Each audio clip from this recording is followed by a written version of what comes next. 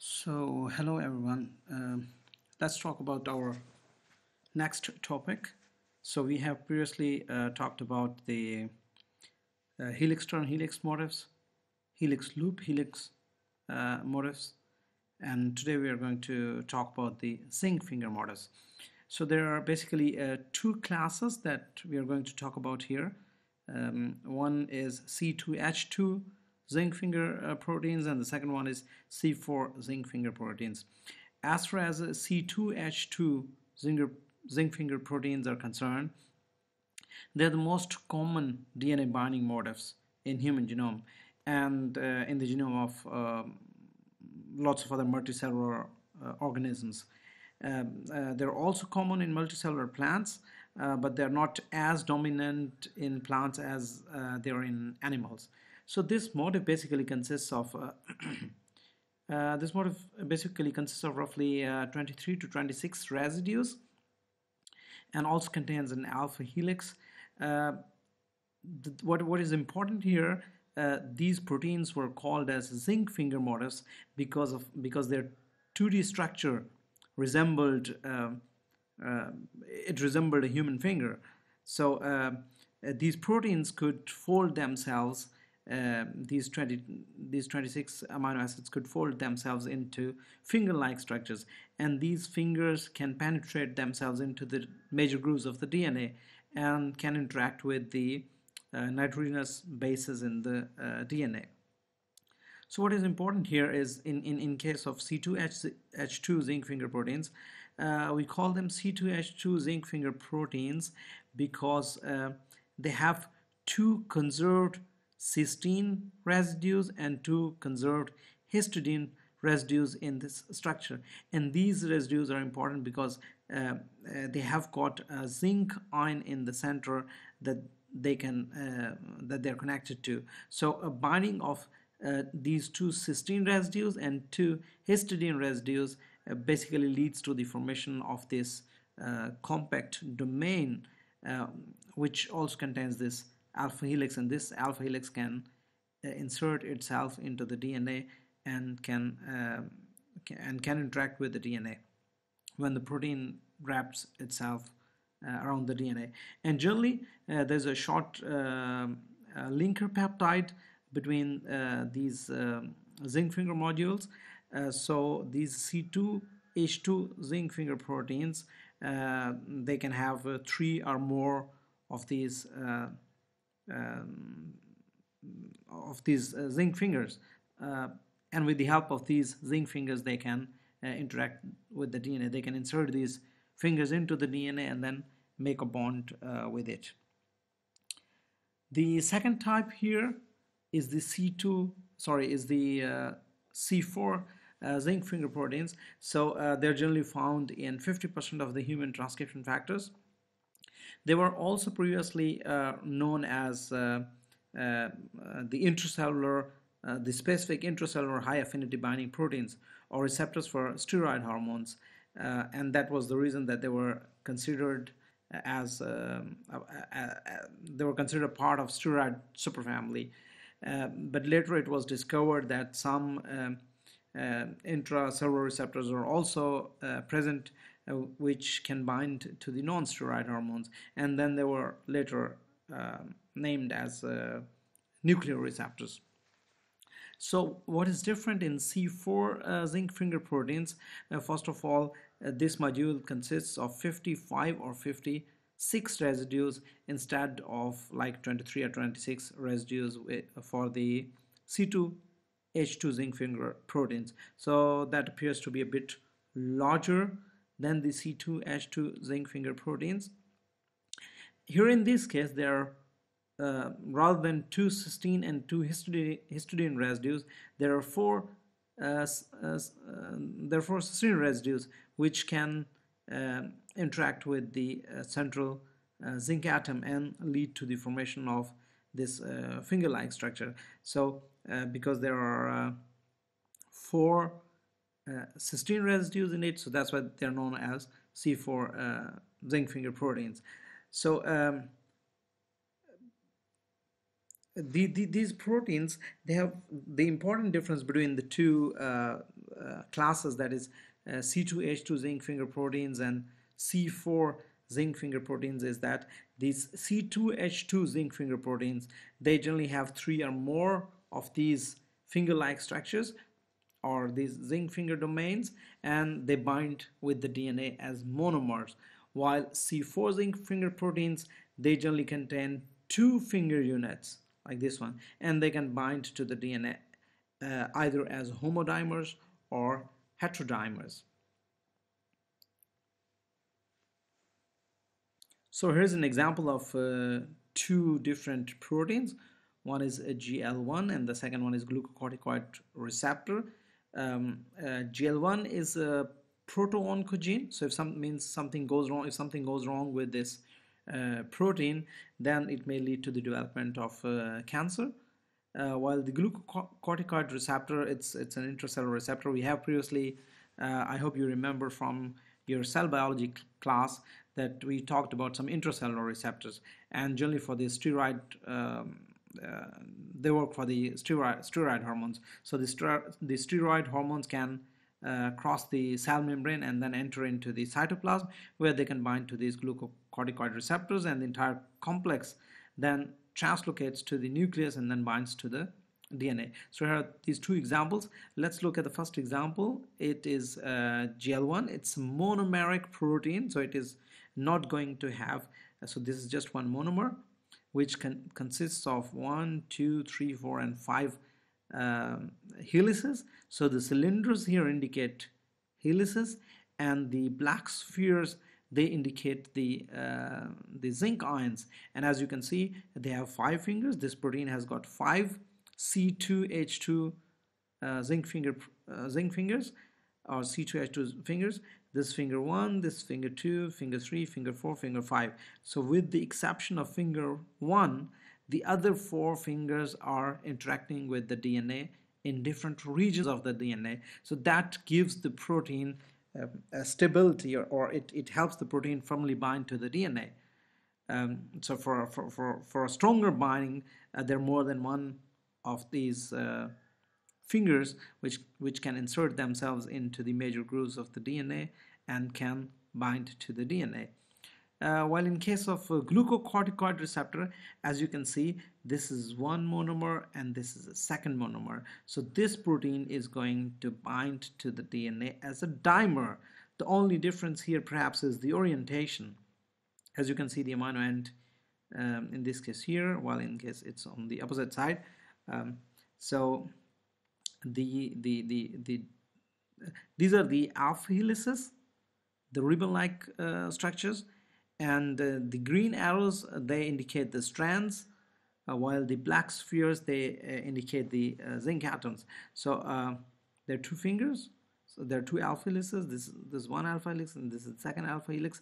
So this alpha helix, which is associated with the zinc atom, so this is basically the zinc finger protein.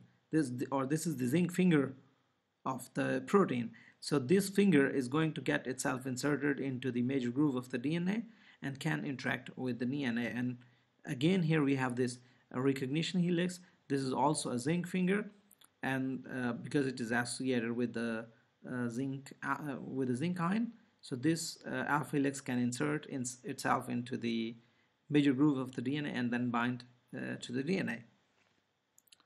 So I think that's pretty much clear.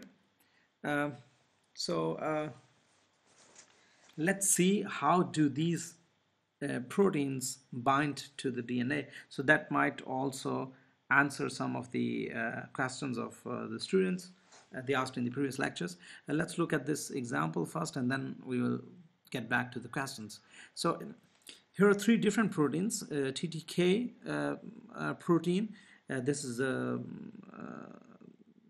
protein found in Drosophila, which functions in the development, and there are 2 mouse proteins. Here's an example of mouse protein, ZIF268, and here's an example of GL1 that we just discussed, we talked about. So these are 2 fingers, 2 different fingers shown from each protein, from Ttk. This is finger 1, finger 2, and this is from ZIF. finger 1 and finger 2, and these are two fingers of GL1.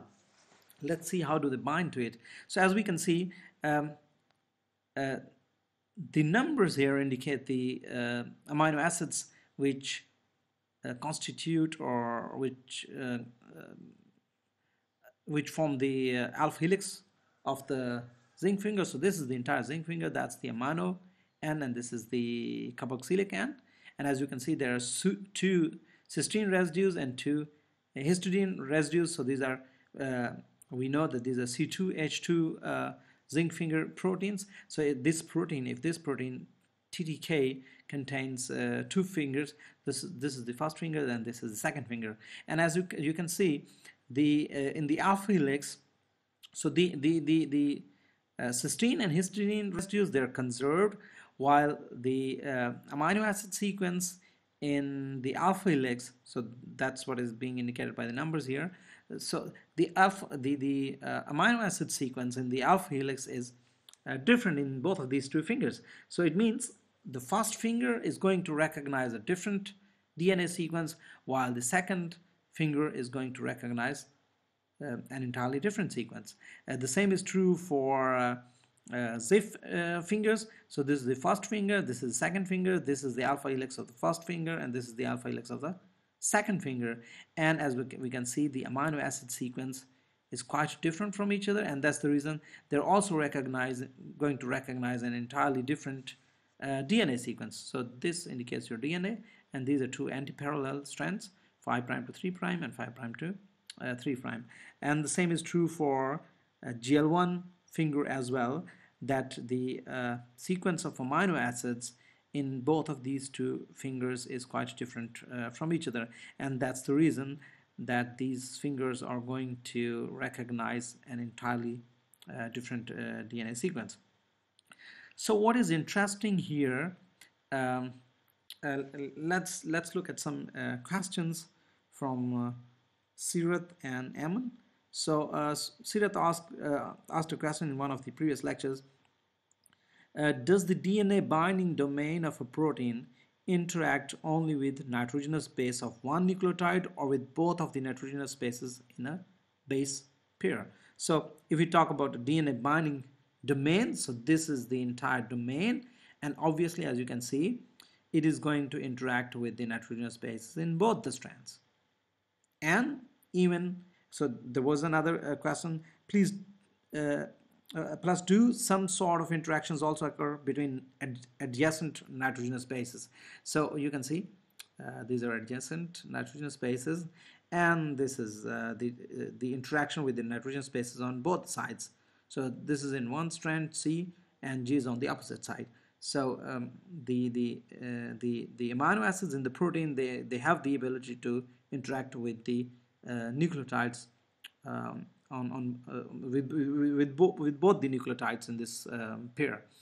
And here's an example of the adjacent, and this one as well, and this one as well. They do interact with the adjacent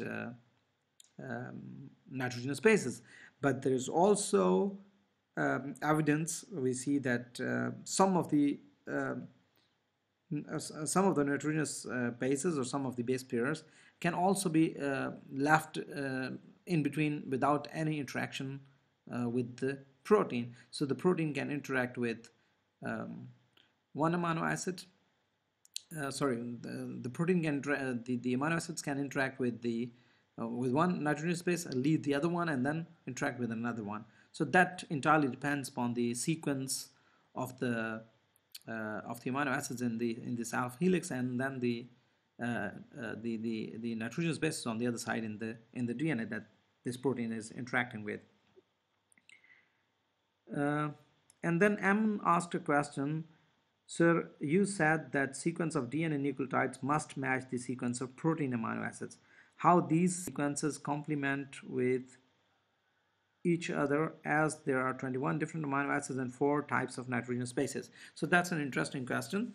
So as you can see, most of the times we see that it's if you look at guanine, it is going to interact with arginine here. Again here, it's arginine here. Here again, arginine here. Here again arginine here. This is also arginine, so guanine is interacting with arginine. But we also have instances where guanine can interact, for example, with serine here.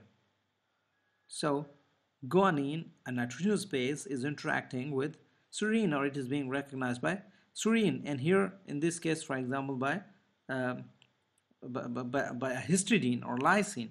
So here's an example of histidine, and here's an example of lysine. So one nitrogenous base can be recognized by more than one type of amino acids, and this is a good example here. Guanine. Guanine is being recognized by arginine, by histidine, and also by lysine. So different types of amino acids are going to recognize guanine. While on the other hand, if we see, this is also interesting.